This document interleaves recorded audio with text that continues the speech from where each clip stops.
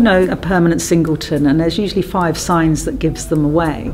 And it's like they prefer the company of their cat or dog to going out, and they've become the mad cat lady that you know in your life who'd rather stay in and talk endlessly about Fido or Felix, whoever it is that they're in love with at the moment. And that seems preferable to going out on cocktails and meeting new people and kind of having fun.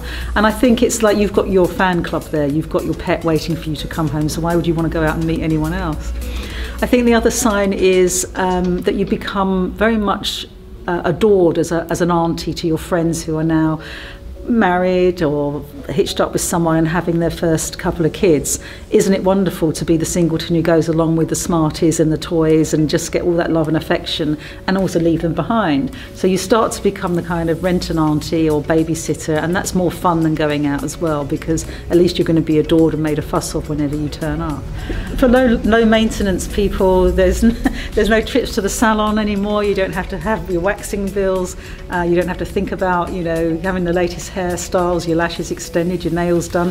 You can just really kind of live in the leggings and onesie and not bother with all that stuff, and that seems infinitely preferable than to getting dolled up and going out and kind of risking it all out there.